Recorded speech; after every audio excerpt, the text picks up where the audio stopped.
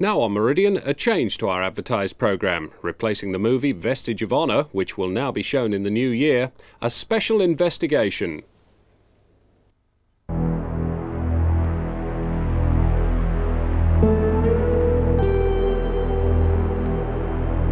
Just over a year ago, Sudanese student Ali Ibrahim was savagely stabbed to death in a Brighton street. At the time, Meridian was making a documentary with Sussex Police, and the cameras kept rolling as the murder investigation unfolded. The result is a unique record of a police force at work, as it puts together the clues and tracks down the guilty man in The Hunt.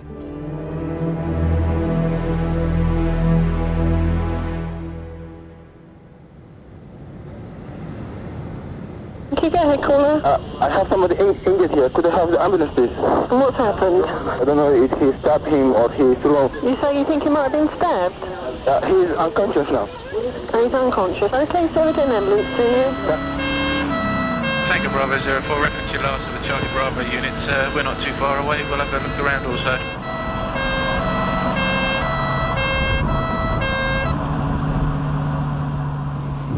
Arriving at the scene, the deceased was laying prone on the pavement road on his back. There was a gentleman trying to stem the flow of blood from the chest wound. There was a group of people standing around the body, in company with another officer. I had started administering first aid. The ambulance crew arrived. I continued mouth-to-mouth resuscitation whilst my colleague did CPR. That continued all the way to the hospital in the ambulance. Obviously, we have to try and bring him back, as it were, or try and keep him alive. We weren't to know he had been stabbed through the heart. 7FM. Good morning, I'm Claire Martin. Police in Brighton have launched a murder hunt after a stabbing in the town late last night. The victim was a 21-year-old Sudanese student, Ali Ibrahim. He was a political refugee and had been granted asylum to stay in Britain. There are more than 1,000 Sudanese living in Brighton. The attack took place shortly before 11:30 in Little Preston Street off Weston Road.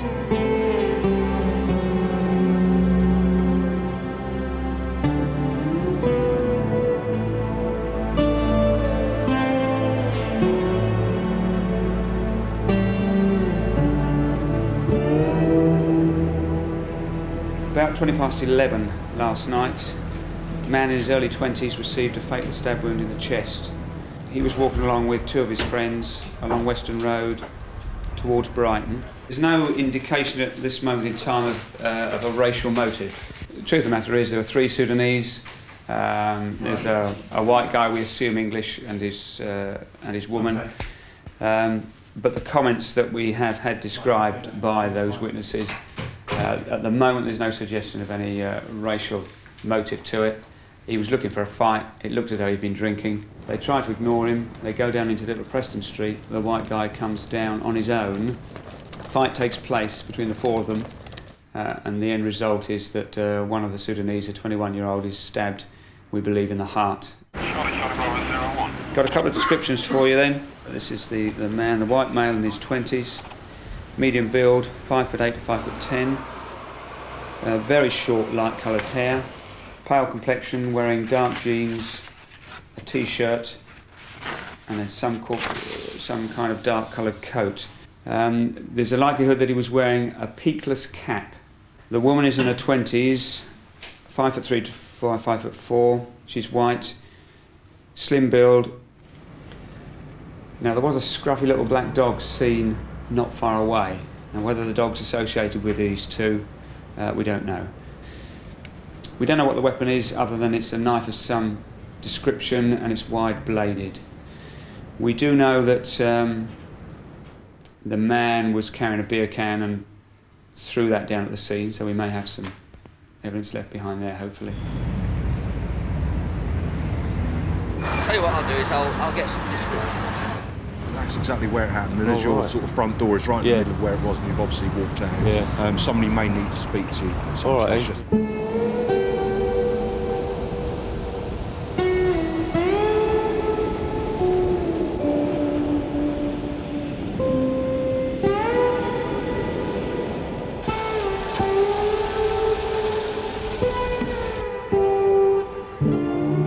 This is the rear of commercial restaurants from Preston Street, and here we have a few residential properties, and we will have a house-to-house team just dealing with those. As much press coverage as possible in terms of the two people we're seeking to trace. They may be down and outs, they may not be, and it's something we need to establish.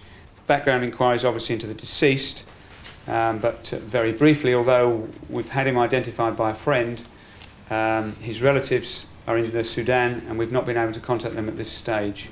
At the moment, I'm looking at a further briefing, say around about 6 o'clock. We'll see where we are then. Right, are we all right, Chris? Yes, fine. Nothing else until No, that's fine, I'll take care of that. Lovely, I'll be in touch.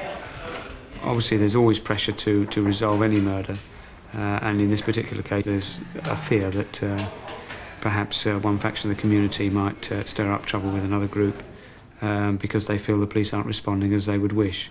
So yes, it's very important that we get a result. Good morning, I'm David Brown. Community leaders in Brighton have appealed for calm following the murder last night of a Sudanese student.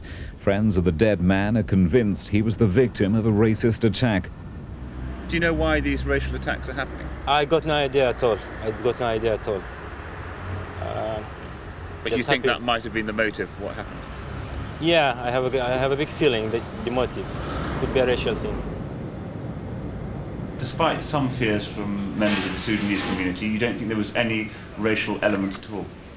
There were no racial remarks that we're aware of, according to the two Sudanese survivors. But having said that, the actions may speak for themselves. I can't say. Definitely this is aggression. I mean, we just can't find a reason for that. But we have to protect ourselves. I mean, it could have happened again. If the attack wasn't racially motivated, do you have any idea what the motive was? No, I don't. We do know that the attacker was in fact drinking. He was shouting loudly. There was every indication he may well have been drunk. There would appear to be no other motive. How would you describe the attack? Senseless, pointless attack for no reason at all. I think that's all the wrong because we've got two Commonwealth I see you as the liaison man with the community, Sudanese community. I think the message is, though, Dave, this isn't an attack on the Sudanese community. This is an incident that happened out on the street. Yeah. And there's no way, is there, that the person responsible is going to have known the Sudanese. No, I agree with you, but I think you have to look at the way the Sudanese community that's right. But that's this. the point that we need to be making to them. Sure. Yeah, that it's happened and it's very regrettable, it's very sad. You become hardened to the post-mortem itself, but it always affects you.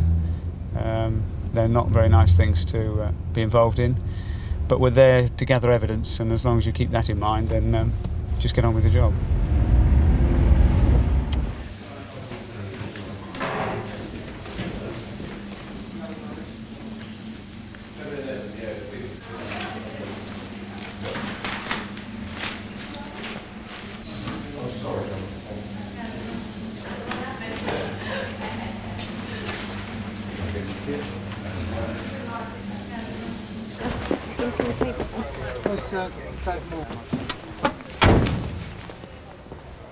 Can I just say one thing about house-to-house inquiries? We're the last people to be considered very often in a murder investigation, although very often we're the most important.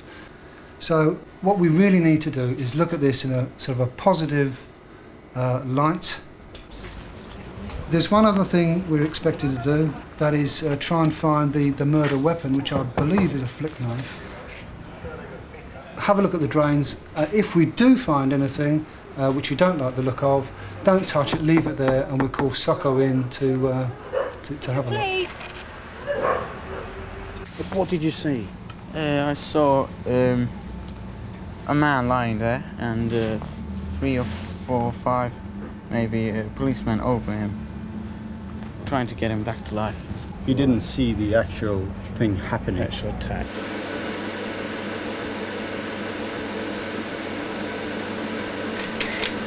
It's a lager can that was found near or close to the murder scene. We found ridge detail in 3 places, and we're in the process now of getting it photographed down to the photographic department for processing, and then checking against any suspects that may come in from the inquiry teams. The marks aren't too great, to put a technical term to it, but there's enough detail in the marks, in the ridge detail, for us to make an identification.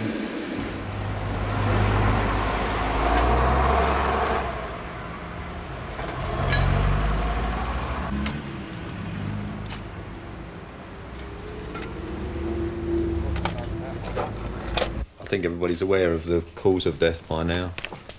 Single stab wound, actually cut through one lung and into the aorta.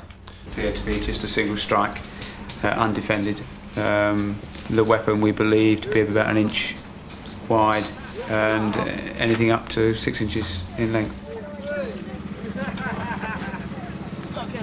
The regular two that we were looking at, the two and the dog, had them in. It would not appear to be them on description. They appear to be alibied out as well, or at least they're about the area at the time, but we think where they were is no good to us. The dog was about, and probably that's what's confusing us. We're assuming the dog may be associated with our villains, when in fact it would have been associated with these two.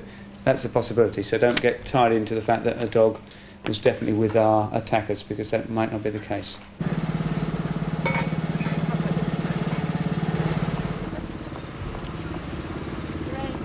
The main thing today on the fingerprint side has been the 2 Kronenberg lager cans. The second beer can, which I understood was open and possibly thrown by our offender, they've got reasonable marks on it tonight. Certainly the witness indicate that the offender did in fact sling beer from a can over them before the assault, so you know, that may well be our vital piece of evidence.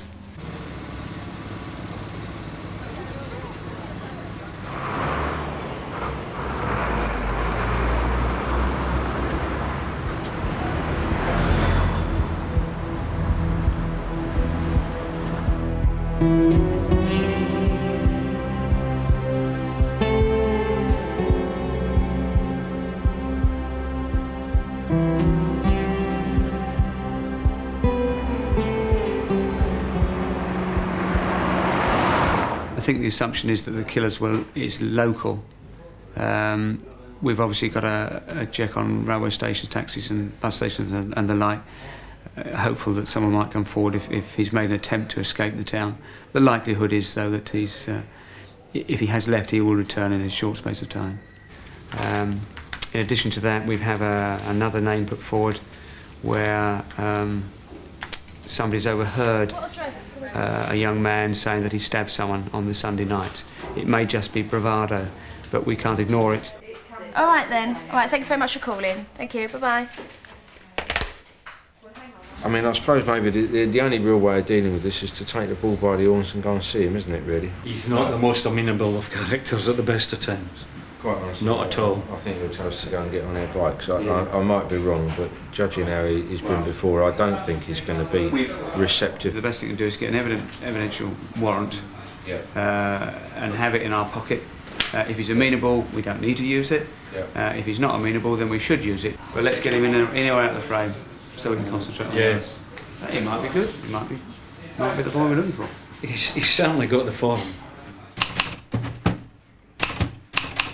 This is an application for a search warrant under the Police and Criminal and Evidence Act, and it's a search warrant for evidential material. And what I'm doing, if I go and see this chap, if he refuses me admittance or doesn't want to talk to me, this warrant will give me the authority to search his house. I'll go down to the magistrate's court, make application, and then when I go to the place, I can get in, no matter what he says. That's lovely, right. As I say, if you just come into the front office and ask for me, okay? That's Robbie Parton, CID. Okay, bye-bye.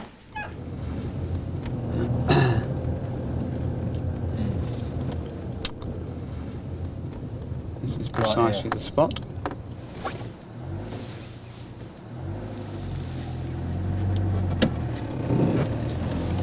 As with most scenes, completely unremarkable.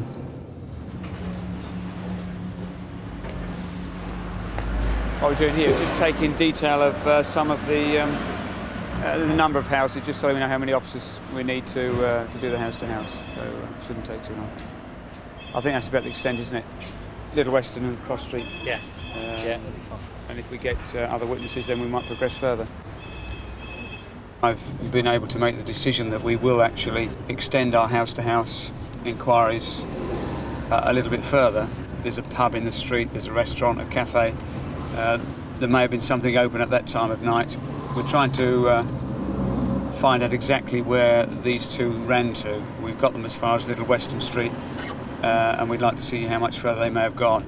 And they obviously met up at some stage, probably in that street. So we may, by making inquiries in that street and the one that comes off it, we may find out exactly where they met up and where they went from there.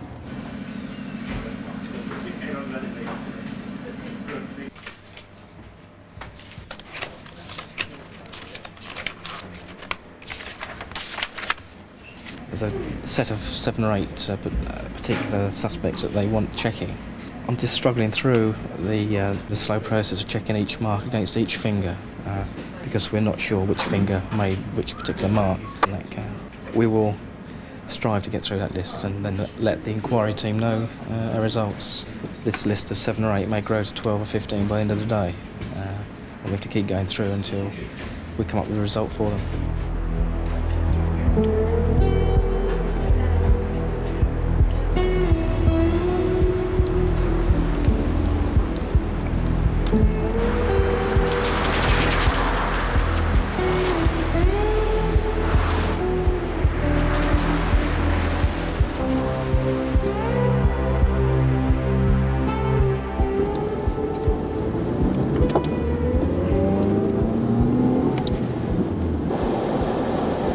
I think we'd crack this job at the end of the day, you know, it's just a question of... It's a matter of getting through the rubbish to start with, isn't it, as usual? Yeah, Rog, en route. Can you see a number? Yes, go ahead, over. There they are. Right, I'll just pull it up here. If you found the other officers, over. Yes, we're just moving in, over. We'll go over there, straight down the neck, out the way, okay? Slide in the back of the car. I don't want to talk about why you've been arrested, going back in the car. We'll do it properly at the police station. You'll get all your rights when we get back to the police station. I'm happy to interview you at any time you are ready.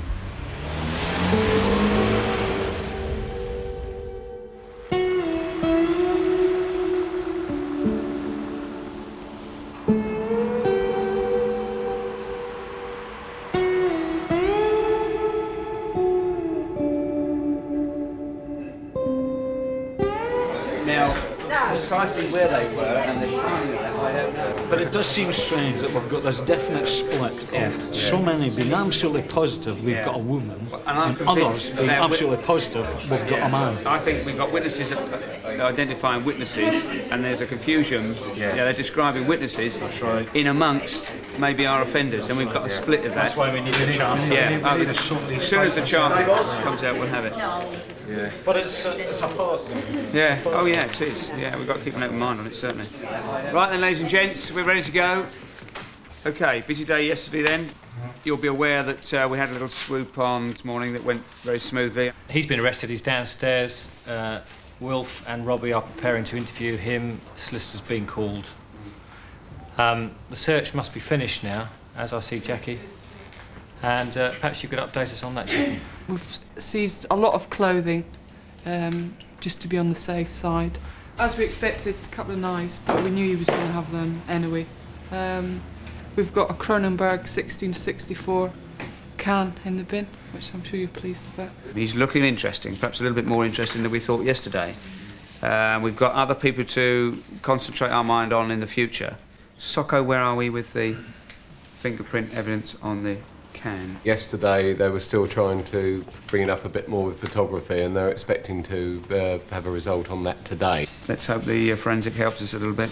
I would like to establish for this, what we are not making public knowledge, that we're keeping back evidentially speaking. If anything, it does help if we're going to get an offender talking at the end of the day. We'd like to get something from him that he can't get from anywhere else. What we've kept out is that he threw beer over them The conversation, the specific words that the Sudanese witnesses are giving us: do you want to fight, man? You're in deep shit. Come on, guys, there's 3 of you and only me. Perhaps one of the big things that maybe we could keep in with us is the fact that the beer was thrown over the Sudanese. I see no point in any of us having to discuss that with anyone else. It could be quite significant. That's going to be crucial, because that's the bit that ties in the can and the activity between the two factions. It's also up to us to keep those sort of things within the inquiry. Plenty to do today. Don't hang about with these inquiries, because, as I've said before, the clock's running and we're going to only have him for a limited time.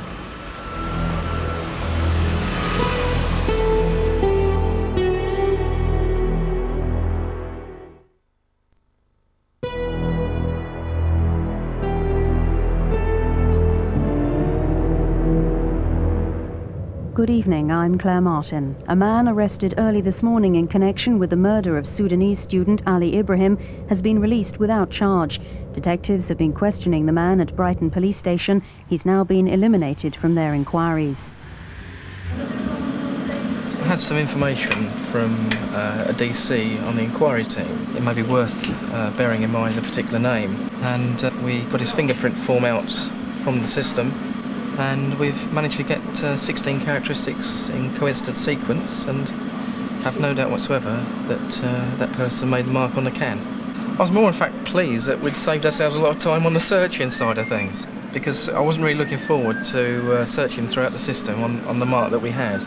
On the left-hand screen here is the mark that's been photographed from the lager can that was found at the scene. And the mark on the right-hand side is made with ink on a fingerprint form. It's actual fact the left mid finger. We start by looking at the most striking feature that stands out on the comparison screens, and we put a dot on the actual point of that forking. So then move across to the corresponding area on the fingerprint form mark, and similarly we put a dot on the actual point of the bifurcation. Then coming back across to the scene mark, we work our way one ridge down. Again, we've got a bifurcation pointing in the other direction, downwards sort of direction. We've come across, again, there's the bifurcation down. And then we build a little picture up around those ridges, counting the same number of ridges between the characteristics on each side, until we build up the 16 points required to take it to court. We've had some developments. In fact, in the last half an hour, just had an ID on the finger mark on the can. No, that's right. But obviously we're going to jack up an operation for early tomorrow morning.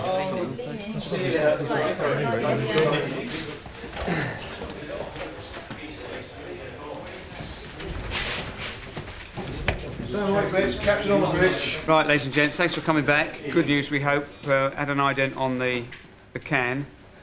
That's the can that we wanted the ident from, the one at the end of Little Preston Street. It goes down to an Ian Scott Leaney. That doesn't mean to say he's the fella that wielded the weapon. He might be the last one that held the can, but that doesn't mean to say, of course, that his oppo didn't hold the can as well, and that's his mark that we got out of it. But having said that, the description on Leaney looks good, so we've got to work hard on finding the associates now, to see whether or not we can find a little squirt that goes with him. Have you got the photographs there? Do you want to sort of wind those round? Steve, you nicked him. Put him away. In fact, he should still be inside. Yeah, 15 months he got in March. 15 months in March. What's he doing out now? It's a system, sir. There's a nice way. He normally wears a hat. Thank you. Peakless, and last time, because you'll notice he's got that cross on his head, normally the hat comes down and covers that. It's normally sort of like a woolen skull type cap. Peakless. He's got a prominent nose. On the occasions I've met him, he's always had a skinhead when he's taken the hat off. He's got various niceties tattooed on his lip, etc. But when the hat's pulled down, you don't see that much of his tattoo. He's got some tattoos on his neck as well. Very, very violent. Well, we know how to deal with that once we know where he is. We were looking maybe to a bit of a hit tomorrow morning first thing. It might be that we might just sit on the social for the signing on, just in case he turns up there, and maybe get a bit more, another day to work on information before we start busting addresses.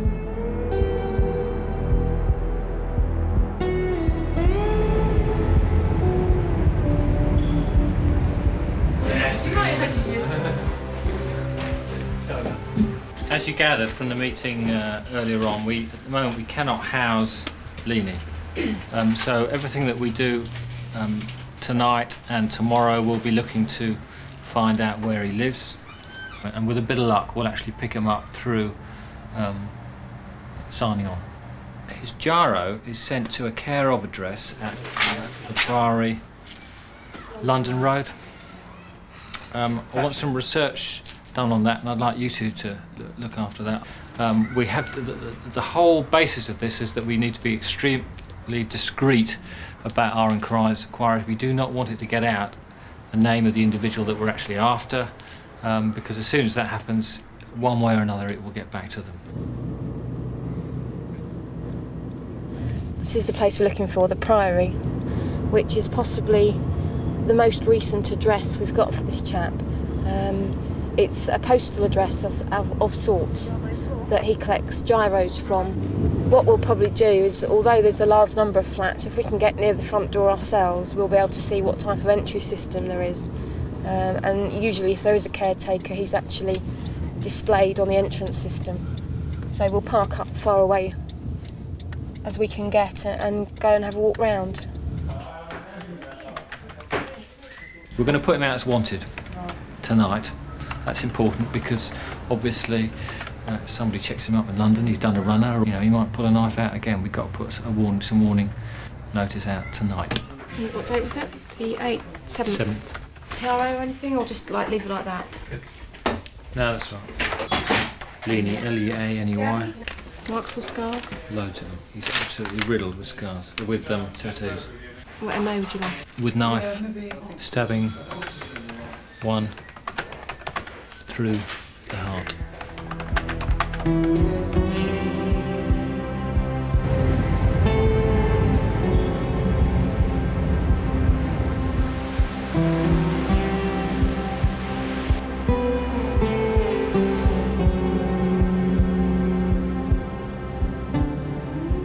After not quite a sleepless night, but we've decided that we're gonna wait. On Tuesday, our man is due to collect his gyro. We're going to just check to see that he is a regular collector of his gyro, and we're going to be there ready for him. The day after, if he doesn't collect his gyro, then we will be boshing in some doors and finding out exactly where he may be. Jeremy Payne, with Wilf and his little team, will be working on the research on Leanie and putting in priority order those addresses that we'll be looking at on Wednesday. Chances are we'll have 20 or 30 addresses at least that we wanted to look at, so we've got to take the best option first. Right. Any views on that course of action? Anyone think we should be doing something different? Speak up. Right, so we set up an operation for Tuesday to capture him when he collects. If that fails, then we have a really busy day on Wednesday.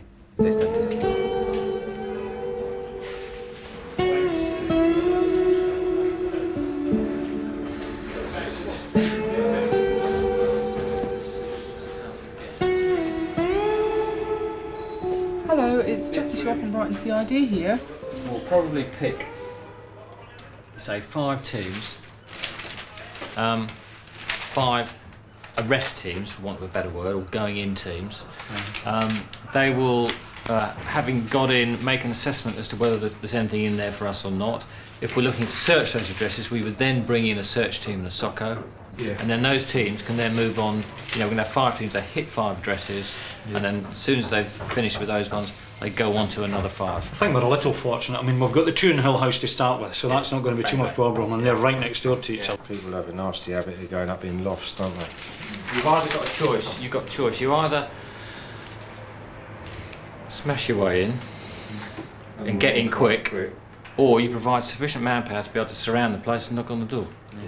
And I would have thought an average of 4, we're certainly going to be looking at 20, 25 troops, I would have thought. Plus the search team held back, plus SOCOs, plus exhibit officers. I would have thought we'd be looking at the whole of the burglary unit for that morning, wouldn't we?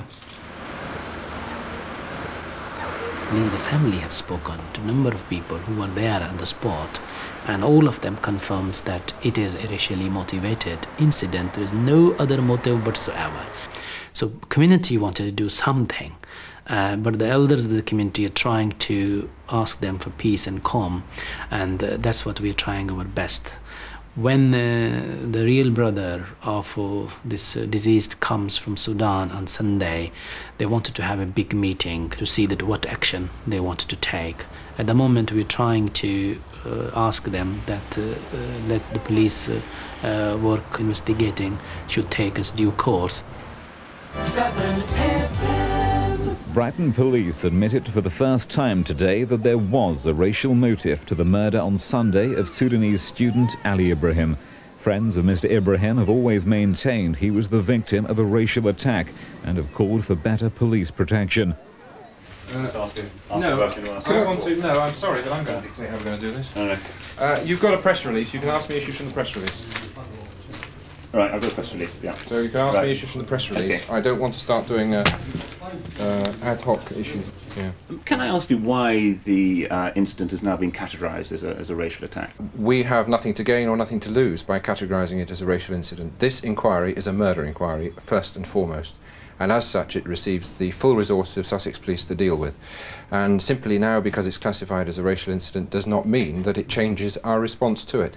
We have put all the resources into it. We have more than 45 officers currently investigating it, and they are going ahead in a robust way to try and solve it. The fact that it's now classified as a racial incident has no impact on that. And I think if we quote that one, we're home and dry. The only thing that worries me is people keep on talking about this cross. Now, I can't see any removal scar. Pardon? Very high on his forehead, isn't it? What, higher than the photo? I think you find it's the No, well, see, this is where he's got the 01 here now, but he's got a tattoo in the middle of his forehead, that's it. I mean, to be fair, we don't get too many people with tattoos in the middle of their forehead. Yeah. Not many.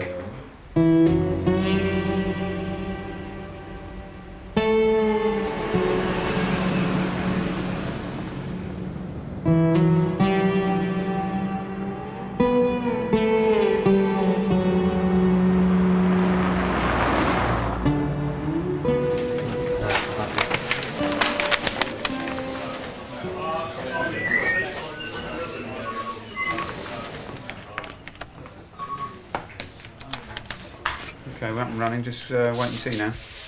I'll give you the nod as soon as we know. Okay. It's a pressure day, as they say. Yeah, fingers crossed.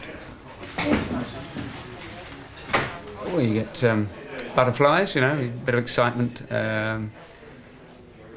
know, it'll be a long day, I guess. You get ups and downs with all cases. I mean, there'll be elation if he's arrested. 2 or 3 days' time, if we're no further forward and he hasn't turned up, that might be a problem for me in as much as I've got to continue to drive the team to say, right, now we've got to go and find him. Those photographs. You certainly know. Bit of a waiting game today, as you know. We're all jacked up waiting for someone to appear later on today. Around about 11 to 11:30 is the time we should be expecting him. But of course he can pop in any time at all. It's anybody's guess whether he'll be here today. I think we've done our very best to keep it to our chest in the hope that he will turn up today. If he doesn't, then obviously we'll be in the stage where we can circulate his name at least, but clearly not his photograph. We've got the brother of the deceased coming in at 11 o'clock this morning, together with Awad, another gentleman from Sudan, and a friend of Ali's. They're all coming in, and I shall be seeing them in the Chief Super's office at 11 o'clock today, just to let you know. They want to know what's going on, obviously, and where we are. I'll give them a view of the incident room. I'll try and explain to them exactly what we're doing.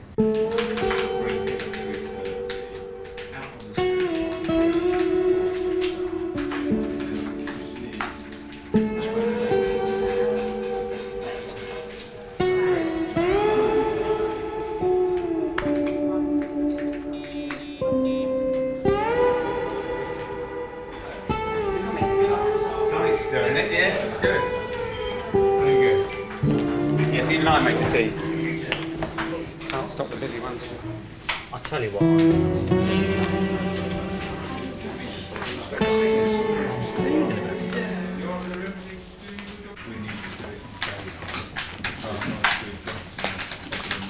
These are our computer systems, and all information comes into the computer and it is typed in, and the computer will then link descriptions, so it will identify and show an association between people.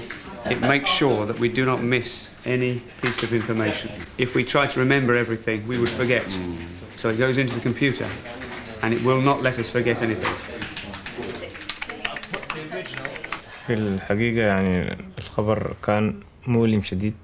He's about to say that actually when they received the information, his sisters were at that moment preparing a tape record of greetings and telling the news of the family in Sudan for him.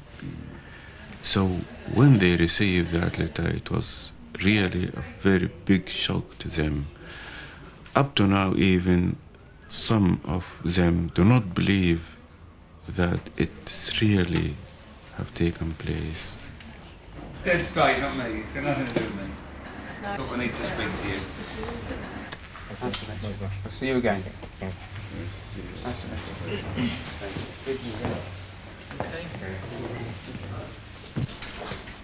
It's actually good circumstantial because there's no reason for him not to sign on. Not at all. He knows that he can't get his money unless he does. No. And his behaviour pattern in signing on has been excellent. That's right. Not all bad. No, that's not all bad, that's right.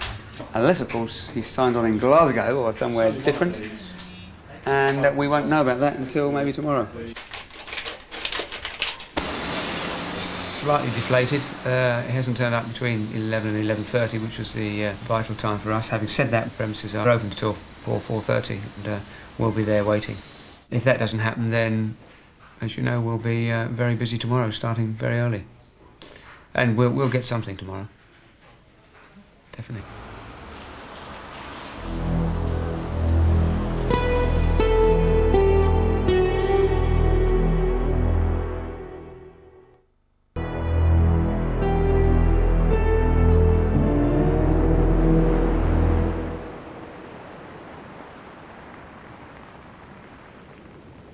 The object of the exercise this morning is to trace, locate and arrest Ian Scott Leaney on suspicion of murder.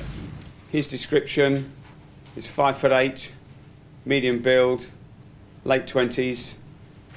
He was known to have stubble. He's now probably got a beard. He wears a Benny hat, we believe. He's violent. He may be in possession of a knife. As far as the likelihood of him being in the premises you go today, your guess is as good as mine. We've been keeping tabs on various addresses in the last few days. He's not at any of his local haunts. He didn't turn up to sign on for his gyro, and that's usually there's usually a pressing need for him to do that. So there's a fair chance he's lying low and quite likely outside of Brighton Hove. Having said that, we could turn him up today. What we've done is we've prepared warrants for 6 addresses, evidential warrants, and there'll be another 18 or 19 addresses to visit. We're also after evidence, those items that I've run through, so be aware, as well as speaking to people, establishing who they are, you're looking for these items that we are trying to find. And finally, and very importantly, we are after intelligence. If you get nothing else, you must make sure you speak to everybody in the addresses that you go to and ask them what they know about Ian Scott Leaney and have they heard anything about this job. I make the time 17 minutes past 6. In 15 minutes' time, which will be 6:32, I shall expect the teams to be knocking on the first door. Has anybody got a problem with that? OK, thank you very much. Off you go. Best of luck. Just basically just they own the first down, she's going to do the door, followed by Jerry. They're going to go for a main activity, so whether they think this is probably this time of night, if there's no lights on there. No, it's basement. Is it? Yeah. It's just one flat.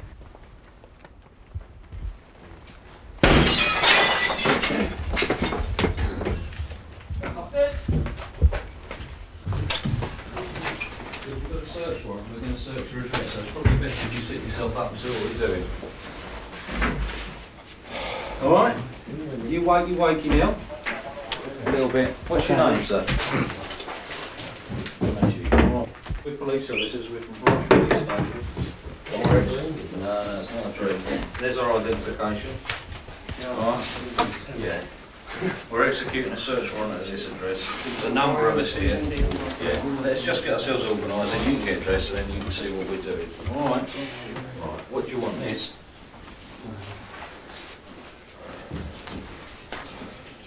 I take it you're bollocky buff under there, eh? I'm Detective Sergeant Welfare. I'm in charge here. I'll have a word with you when you've dressed and explain to you what's going on, and maybe we can have a chat. All right. Should you live here on your own? Yeah.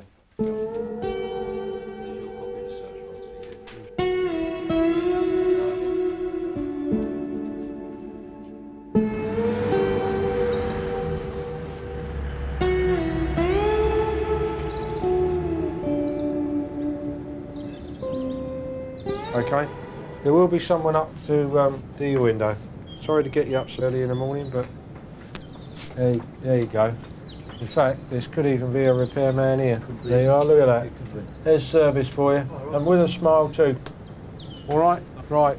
You all right? Yeah. Sorry about that one. Right. Onward and forward, as they say. Got the power draw in there. Yeah. Take that one into there. I'll take measurement on that one. Yeah. Forward that one. Yeah. Right, new lock. Sounds a bit lovely place sound. Yeah.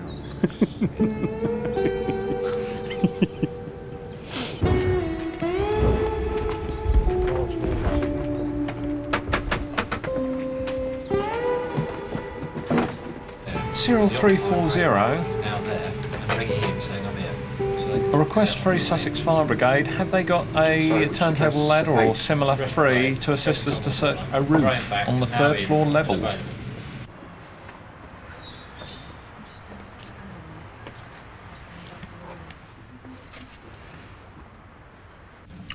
Yes, all that's completed. Done. That's got to be done. We've got to go back there, haven't we? Gone very well this morning so far. We've found someone that will tell us that our suspect was seen actually last night. We don't know exactly where he went from there last night because the person that took him we haven't traced yet.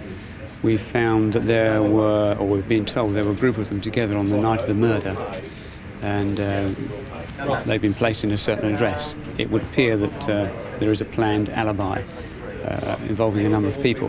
We don't know precisely how many, at least 5.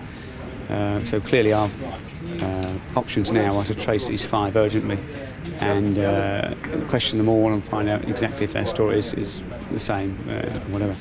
What is interesting is that the address at which our suspect was apparently on the night of the murder is in the right direction and just round the corner from the Edward Street shop where the can may have been purchased. So that actually gives us a nice route from the address where they were allegedly sitting together playing cards, and then someone may have left that address, passed through Edward Street, purchased the can, and then moved on to commit the murder. What, for 16? Address 16?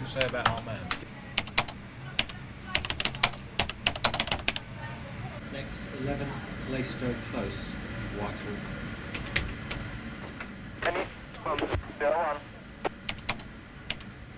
First for news, Southern FM, with classic hits across Sussex on 103.5 and 102.4. Southern FM. Police in Brighton launched a series of dawn raids this morning in the search for the killer of Sudanese student Ali Ibrahim. A number of people are now being questioned at Brighton Police Station, and police say the search for others is continuing. A substantial amount of property has been seized during the raids for forensic examination. You want to obviously look for X-ray 1, and if he's there, do the business. So you understand what I'm saying, don't you?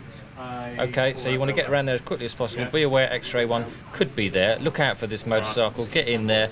Preserve your scene and preserve your witnesses in terms of separation. Happy? Get back to us as soon as you can. Bye. Was that Baz? Yeah. In the address? No, just going. But he knows. Getting close. Getting close.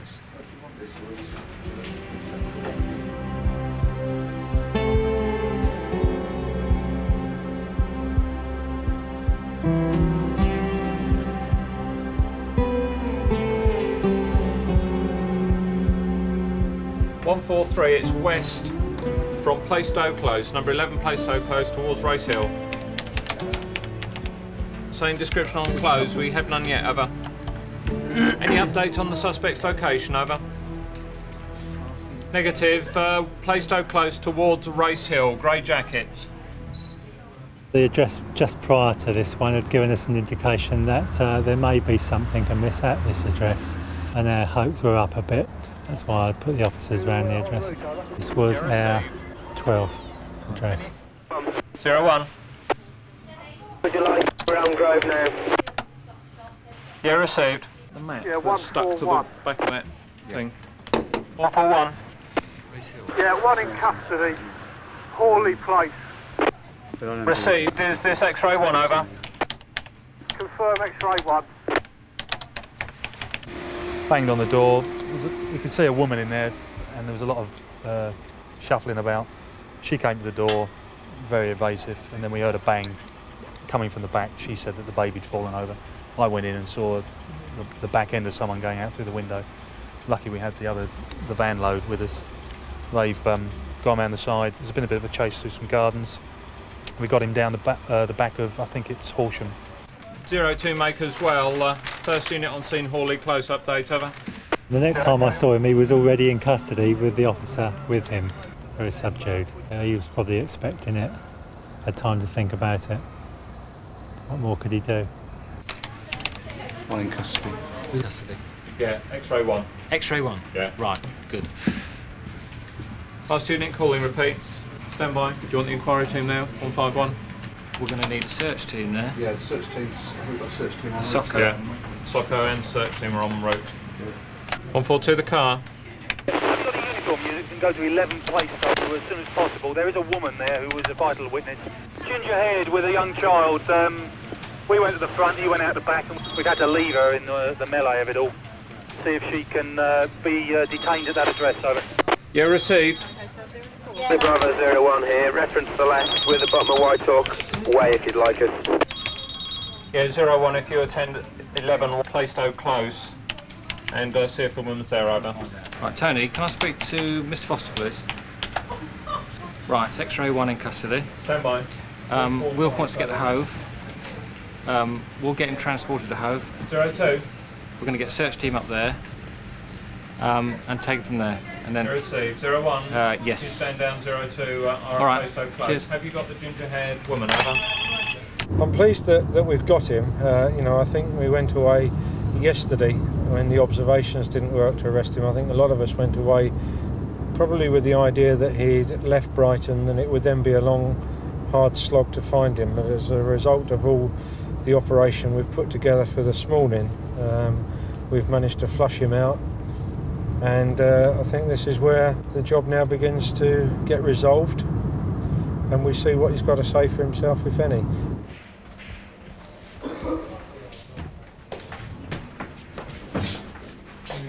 That's what detective work is all about, being thorough. We started with an address that provided more information, other addresses. We continued with that, and we got there just in time. I mean, another 5 or 10 minutes he might have gone, so it was going some.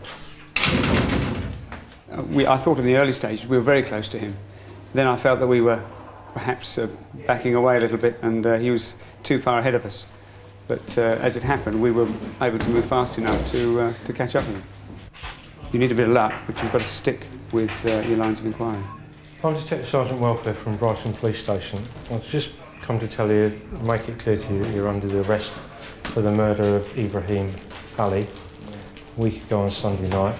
I've got to caution you, you do not have to say anything unless you wish to do so, but anything you do say will be maybe given in evidence. Do you understand that? Once we booked you in here, the custody officer will give you your rights, and I'll be the officer that will be interviewing you at a later date. Okay. Other than that, we don't propose to talk to you about anything that's happened until it's done on tape properly. Okay. Can you pop on the